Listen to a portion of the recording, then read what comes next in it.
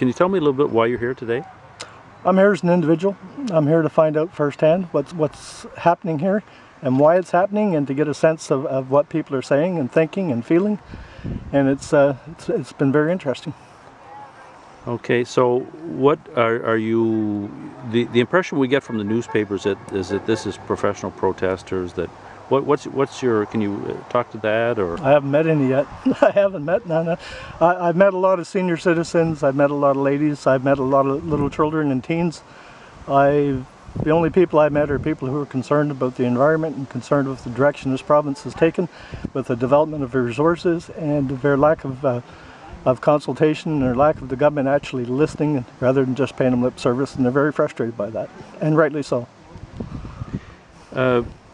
Sterling, what do you think that the Liberal government will be any better if the Liberals were elected in 2014? No.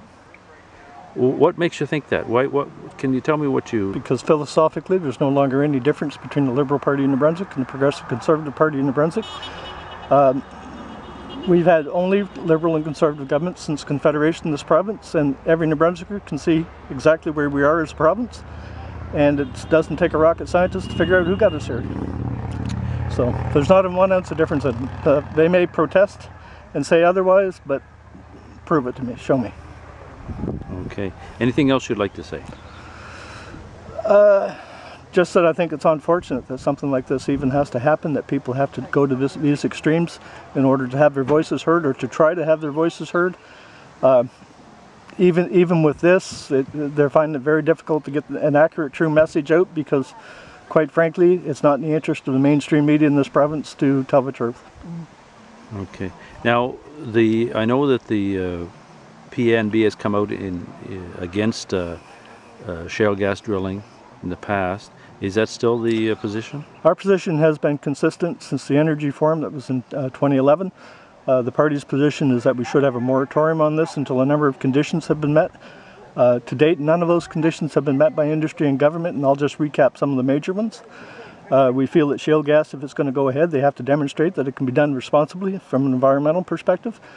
We think that there needs to be protection for landowners, and that landowners are not put at risk, and that the burden of proof, should there be a mishap, should fall on industry and not on the individual. We feel that if there are economic benefits, they have to be for all the people in New Brunswick, which would require fair royalties and fair taxation on the resource. That's not the case. We've also indicated that if a lot of New Brunswickers leave in this province. Some of our best people are leaving by the hundreds because there's no economic opportunity here. We do need economic opportunity. We do need development. We do need jobs. But they have to be responsible, and those jobs, wherever possible, New Brunswickers should have an opportunity for those first, assuming they have the skills. A number of people have left New Brunswick and now working in the oil fields and whatever in Alberta. They have acquired the skills to do this industry should it go ahead. If they want to come home, this is their home. Those people should have the first opportunity at those jobs should it go ahead. But the government and industry have not moved 1 inch in terms of satisfying what we have set out as minimum conditions. So until that changes, our position that there should be a moratorium until such time as it does hasn't changed. Hasn't changed 1 iota in 3 years. So. Well, thank you very much, Sterling. All right, thank you.